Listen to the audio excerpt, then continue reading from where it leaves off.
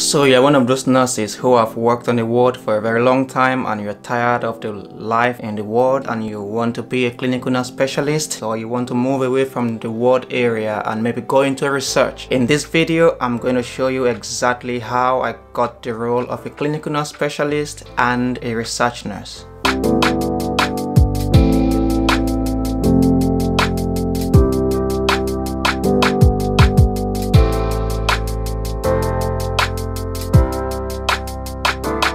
Hi, my name is Solomon, and on this channel I talk about nursing, including career progression. I also talk about travel and lifestyle. The role of a clinical nurse specialist in the UK is a band 6 role, and if you're wondering how long you have to work before applying or being eligible for this kind of role, the fact is once you clock 6 months in the UK and you are confident at what you do and you believe in yourself that you know what you're doing, you can start applying for some of these positions. It could be as a ward sister, a clinical nurse specialist, it could be as a trainee nurse practitioner. You can start looking out to apply for some of these roles. Today I'm just going to share my own story, and maybe someone out there might learn a thing or two, and maybe encourage you as well that everything is possible as long as you put your mind to do it. So I worked with neuro patients as part of my home care role back home in my country in Nigeria, and I did that for about a year and 6 months thereabout before moving to the UK. Now in the UK I got the job into the stroke ward, still under neurosciences, and I did that also for over a year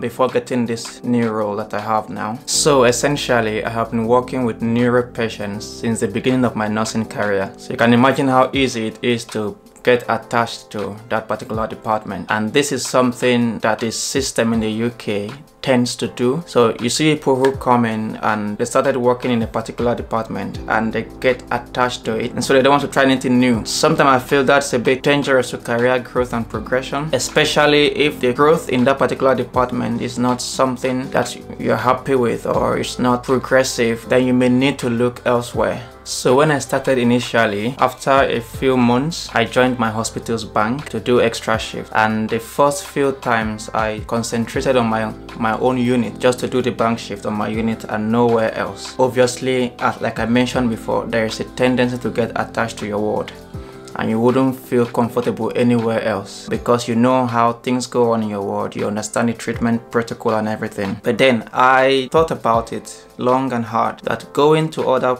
wards and other units to learn how they do things will help broaden my prospect and scope of practice. So I started going to other wards, doing bank shifts. Obviously one for the extra money, and more importantly, to understand what was going on there. If it wasn't that, I would have just stayed on my ward. So I decided to continue doing that. I worked in ED, in medicine. Now, having done all of this, I got to understand which units or departments I would never work if given the opportunity. Testing them round gave me a focus on what exactly I would like and what I would never like. So beyond my own department, it gave me insight into other options. Now I'm saying all of this to arrive at where there's a point I want to make, but then I'm also saying this to let you know that there is so much out there for you to explore. If you decide to put yourself in your comfort zone and just stay there, then that's where the problem is. Go out there, explore other options, and see whether you might even like something better than whatever it is that you have been practicing. There are people who are working on the ward and then they just maybe went to do a bank shift in an outpatient department and fell in love with it, right? There are many specialties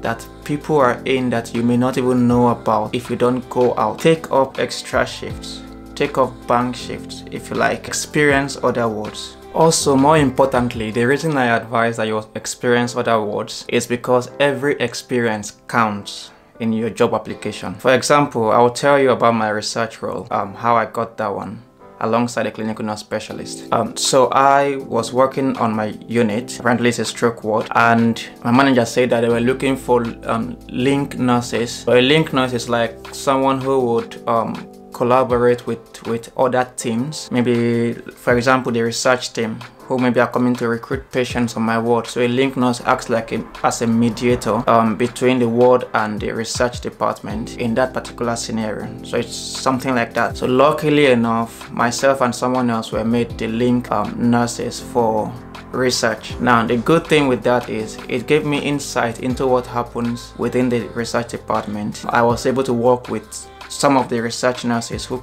came to my ward then to chat with patients. I could go closer to them and ask questions. I knew the research they were doing at the time on stroke patients. Again, like I said already, every experience counts, and I was able to use this link role experience, sell myself in the application for the research role, and also sell myself during the interview, just to tell them that I have worked closely with the research team in my department and I know exactly what A, B, and C is. Along the line, while working with the research team in my department, I fell in love with research. To be honest, I loved everything that they did, and then to make the whole thing sweeter, to me, they don't work the irregular shift pattern that we do on the wards, and I really wanted that straightforward work-life balance. By this time, I was already a senior band 5. I had started taking charge of my ward less than a year in my hospital. Now, if you want an experience, you go for it, ask for it.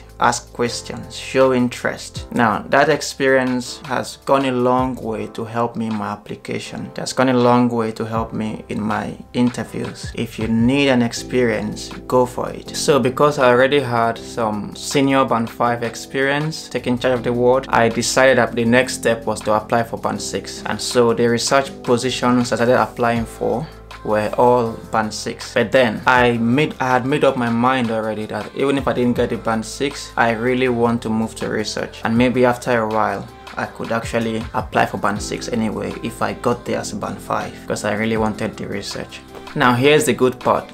The part where I had to put in some work. I went on to the hospital's website, the job website, and started searching for band 6 research positions. And I applied. I went through the job description, the person specification, and I saw that there were some courses that I needed to take. It's called the GCP, Good Clinical Practice. So I went on to learn about the course, which website I could do the course easily, and then I created an account. So for those who are interested in research, GCP is Good Clinical Practice. It's like a minimum course that every research nurse has to take. Even if you don't take it before you start the job, you are definitely going to be mandated to take it, and it is free. So it will be good if you start doing it now. You can create an account with NIHR. NIHR is National Institute for Health Research. So that's the site, and there are a host of other courses there, including informed consent. They do webinars on informed consent now, and other courses on research that will help you to grow and will help you in your job application if you are looking to apply for a band 6 position.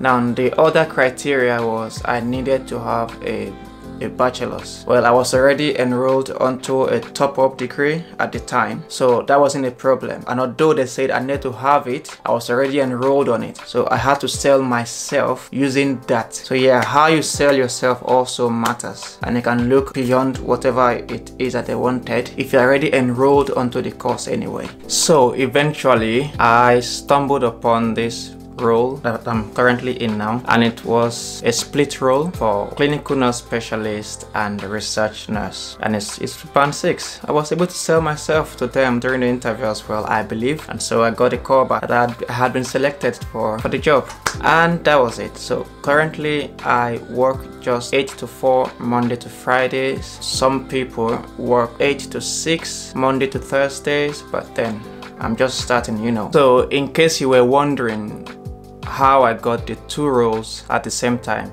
yeah, it's possible. Both jobs came as one, and that was how I applied for it. There are jobs like that out there, well, at least in my hospital, that come in 2s. So they are called split roles. So at the moment, I work some days in research and other days in the clinic.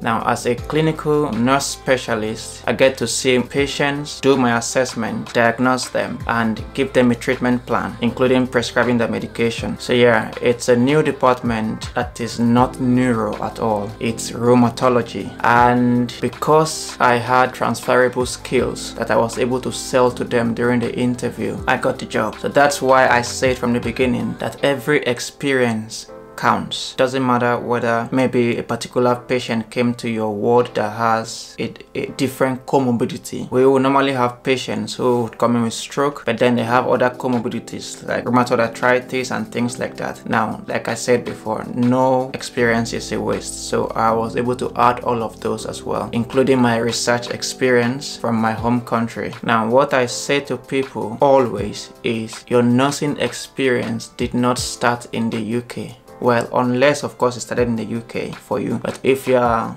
an immigrant nurse in the UK and you're applying for a band 6 position, don't start writing your supporting statement as though you started your nursing career in the UK. No, you were a nurse long before UK happened to you. So you need to use that to your advantage. And as a research nurse, I'm involved in clinical trials in which I recruit research participants for various kinds of research involving medications and everything in between. I hope you enjoyed this video. If you like this video, please give it a thumbs up. If you haven't subscribed to my channel, click the subscribe button and hit the notification bell so you can get notified whenever I upload a new video. Do have a nice day. Bye for now.